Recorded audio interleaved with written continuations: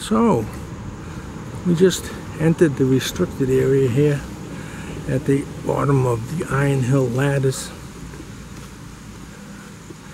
This is a troublesome grate here. It's a box culvert grate and catches way too many leaves. Makes a real problem here in the fall. For the wardens and the DPW crew who occasionally clean it. And we're walking up a drive stream bed right now.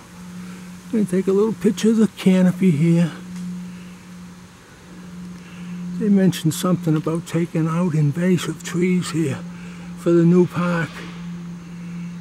However, this canopy is crucial here. And this restricted area is crucial. Because this is a very shallow stream here. We don't want people in here walking around, disturbing the fish, taking the fish. It's a little bit of a challenge at night, but thanks to the night heaven, we know who's here and who isn't here. They give it away. Alright, you get the idea.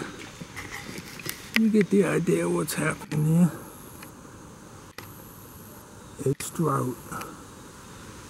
It's a drought situation.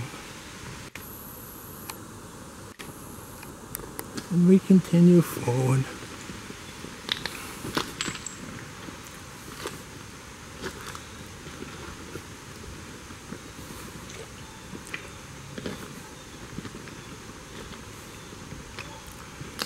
Yeah.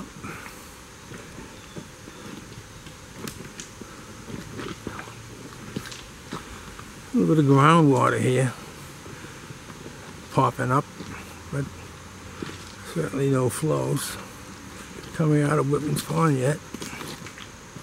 We're hoping by the end of next week we can release some water, try to move some fish that are waiting to come down. I saw no sign that they're there at the entrance to the ladder, so that tells me they're not quite ready to move anyhow. They usually take a brief hiatus from the second week in August until the first week in October. But I've seen fish in September. Nothing's written in stone. Okay, this is the bypass to the fish ladder on Iron Hill. Had a little graffiti here last spring, and the wardens took it upon themselves, as always, to paint the walls here. It was a damp day when we painted, so this little piece of graffiti is sort of shining through. Well, it needs another coat, and we'll get to that too. You got the paint. It's donated. It's donated. I can't tell you who donated it. I'd have to kill you. But anyhow, it's free. It's free to us. And it goes to a good cause too. This place certainly should be kept well. As you can see, we've got knotweed and different kinds of vegetation growing up here. We have stone walls that are in decline.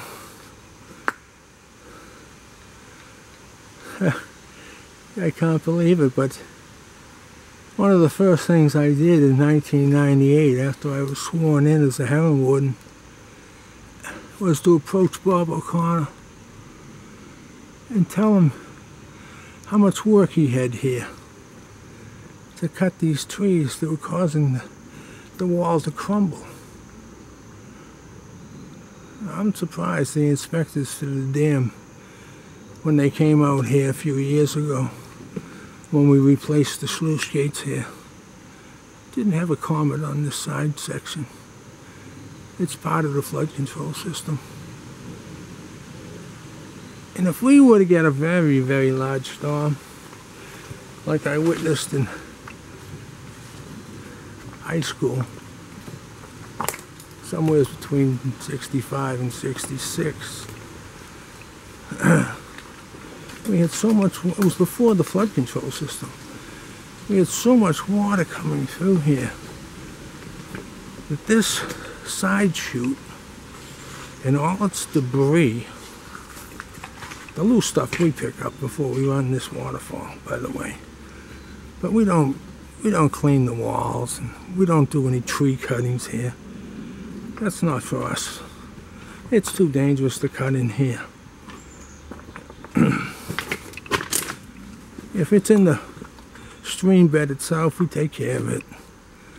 But anything standing that needs to come down, that's a job for someone else.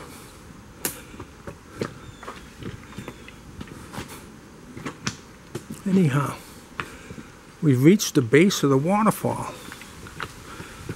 on Iron Hill Dam. And as you can see, the trickle that was here isn't even here this week.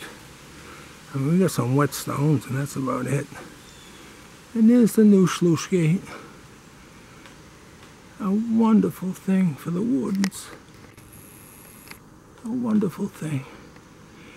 This allows us to regulate water in Heron Brook like no other herring run, probably on the East Coast. We can maintain steady flows of 8 cubic feet per second in storms, and in times of low water too, usually 8 cubic feet per second. That's what you need to run this herring run when you have adults coming in and making their climb up the ladder. We usually run 4 cubic feet in the ladders. Another 4 cubic feet here in this side stream gives the stream itself 8 cubic feet. The math is easy. And that's how we do it. That's how we do it here in the town of Weymouth.